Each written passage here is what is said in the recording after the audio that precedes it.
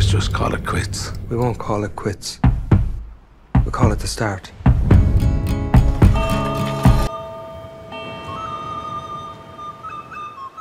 Colm, Sonny, Larry.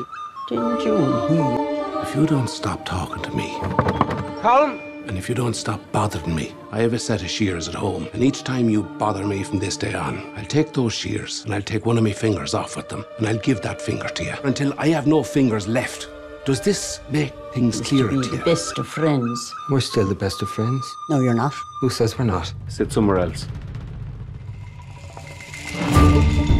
Would you not want him to have to do the one finger to see if he was bluffing, like? No, we wouldn't. Because worst comes to worst, he can still play the fiddle with 4 fingers, I bet ya. Go on back to your own gang now, Padraic. I'm talking to me!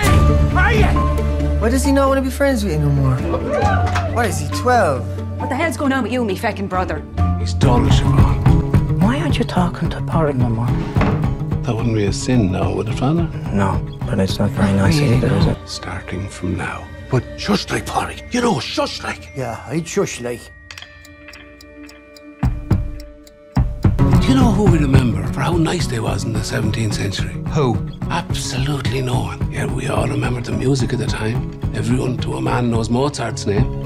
I don't, so there goes About that the things you theory. found in your little donkey shite that day. Well, it wasn't me little donkey's shite, it was me pony's shite, which shows how much you were listening.